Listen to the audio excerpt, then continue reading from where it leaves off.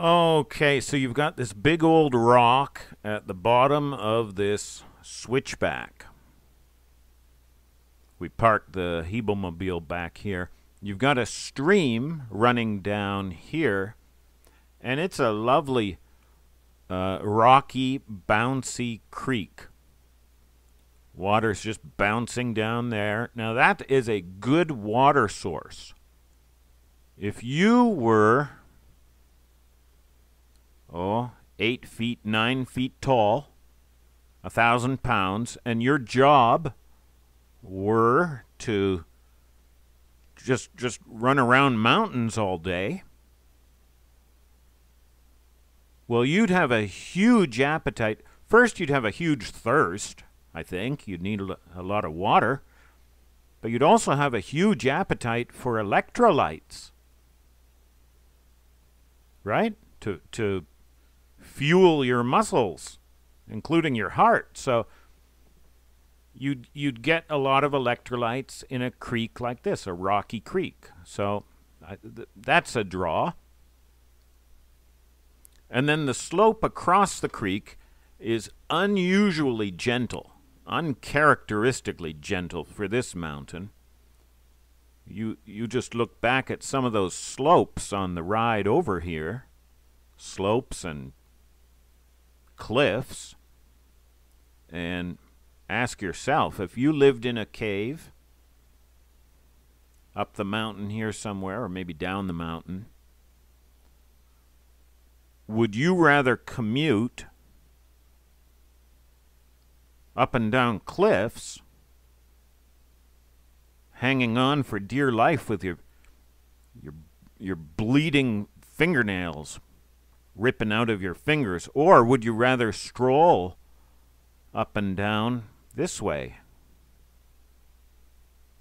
Yeah, I guess I'm kind of lazy, but I'd rather stroll up and down this way. So that's another draw to me. And one of the traditional names for the Japanese Sasquatch, Kawazaru, river monkeys, because monkey is the only primate they knew. You know, but they're not monkeys, because in the same stories, these Kawazaru rip people away from. Well, they take people away and they rip them inside out, and they sometimes marry them, and sometimes eat them. So they're not little monkeys. But kawazaru, or whatever you call them, were known to stick to waterways and use them for transportation. And paddy was found in a mountain creek bed. So that was my rationale for putting a camera here, watching that hillside. And good or bad judgment, this is my first time using a trail camera. Some of you might be yelling at me, that's a dumb place to put it, but that's where I put it.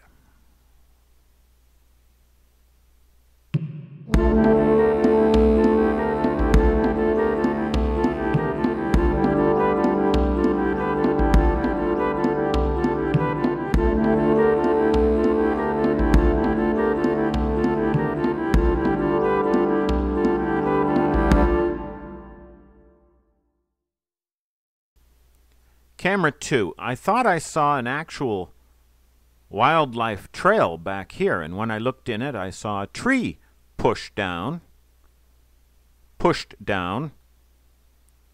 limbs all torn off, and it's pushed down in the middle of the trail. Now, to Skip Walker, my friend, who asks a good question, have I noticed any rhyme or reason to trees pushed down? Fat ends, skinny ends, which way they're pointing. In truth, Skip, I haven't.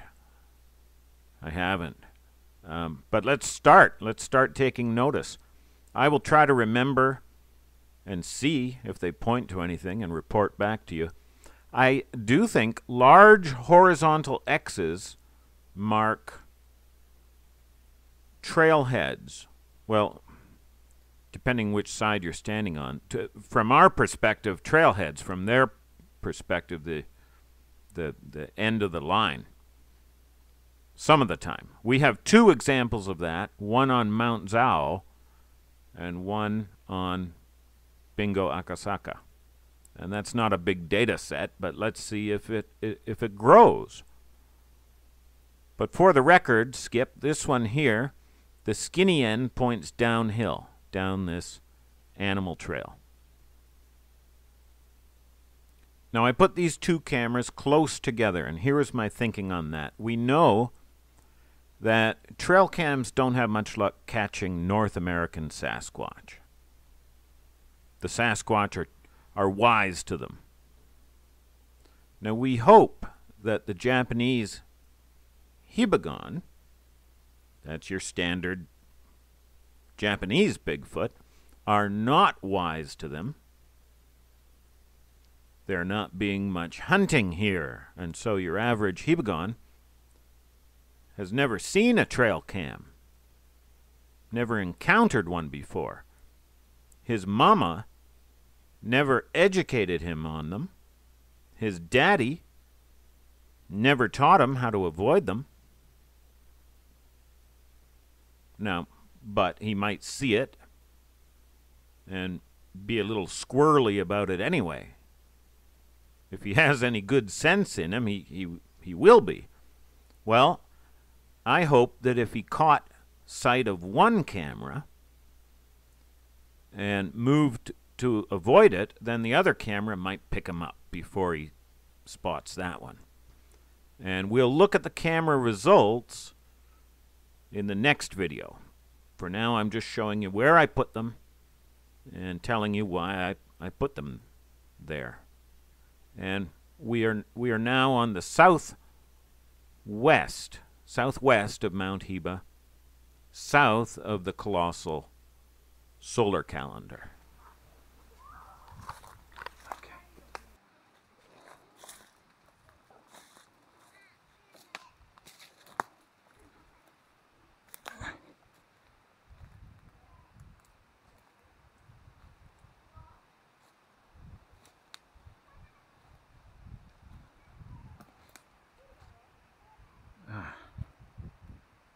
It's up there.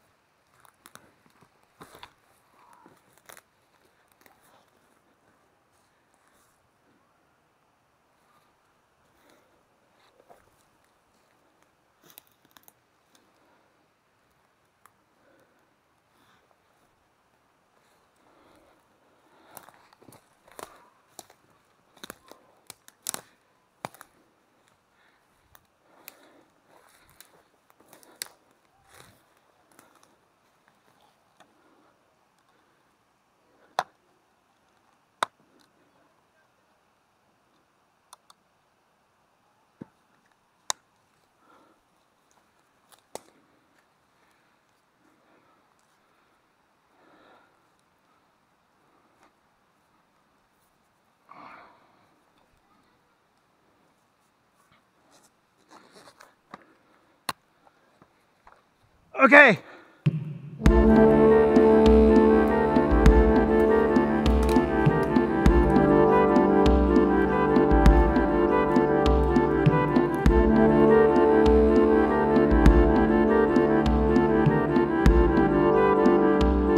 I got it.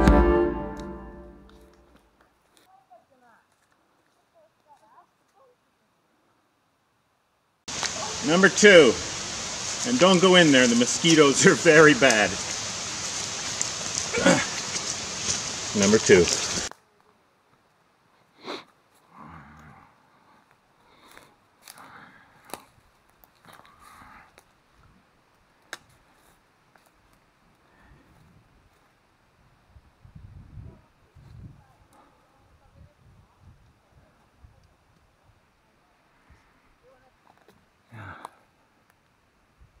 What's this, I wonder?